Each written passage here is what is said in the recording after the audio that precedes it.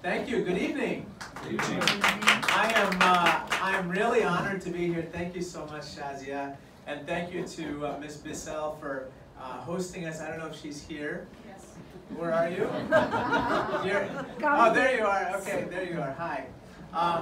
And thank you to all of you for coming from so far away to be here on this rather interesting weather day on Capitol Hill. I should tell you that I was sworn in on January 3rd, 2017 into the U.S. Congress. And my wife and I have 3 children, and our 8-year-old son said, "So today is your swearing in day, isn't it?" I said, "Yes, it is." And then he said, "What bad words are you saying today?" And so over the past year and a half, we've had interesting words about developments both here and abroad. But tonight is not a day for any bad words. It's a day for good words and really words of praise and gratitude from me to you.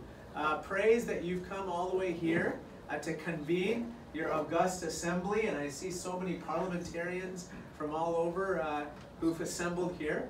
And then words of gratitude for working on the issues that you're working on. I just want to make 2 points, and then I'll let you continue with your wonderful reception. The first point is this, which is a little bit about my background. I ran a solar company before I came to Congress. I'm the first member of the solar industry to ever be in Congress. You can clap, that's okay. And I think that when I was in the private sector, what I learned very quickly is that there's a solar revolution going on not only in the United States but throughout the world. As you know, solar panels are based on physics, solar photovoltaic cells. And you know, physics doesn't know politics. And what we're learning very quickly is that the price of solar panels are going down rapidly because of innovation, because of what the private sector is doing, and because of what consumers are demanding. And so regardless of how governments treat solar or how the politics plays out, solar is here to stay, and so the solar revolution will continue to gain momentum. Do you agree with me on that? I think we're seeing that in every country. I think we're seeing that in every country around the world. So let me go to the second point, which is politics. You know, in our country, we have an interesting set of things going on. On the one hand, we have the solar revolution underway. My home state of Illinois is one of the hottest solar markets in the country, even though it has slightly more, you know, it has only a little more solar irradiation than Alaska. And so, despite that, it's continuing unabated, but there's a tremendous backlash in our country against people who would say they're fighting climate change. And you know what I'm talking about. All of you know that there are entrenched special interests that are opposing those who would be fighting climate change or who say they are. So that is not how I talk about this at all. I talk about this issue as job creation. It's about job creation and wealth creation, because those who are leading the green economy are the ones that are going to be leading the global economy. They'll be creating wealth, they'll be creating jobs, they'll be creating new technology, they'll be allowing more of their citizens to enter the middle class, which for us is crucial for sustaining our economy and probably yours.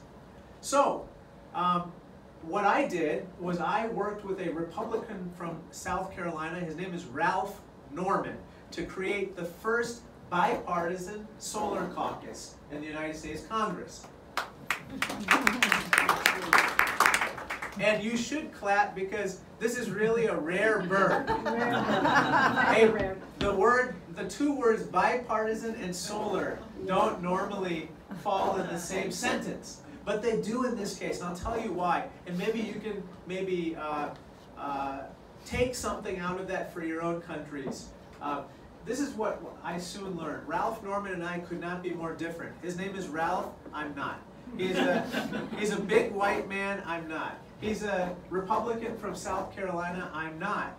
But one thing that we share in common is a passion for solar energy. He has found that solar is a huge job creator in South Carolina. In fact, he's a big real estate developer in South Carolina.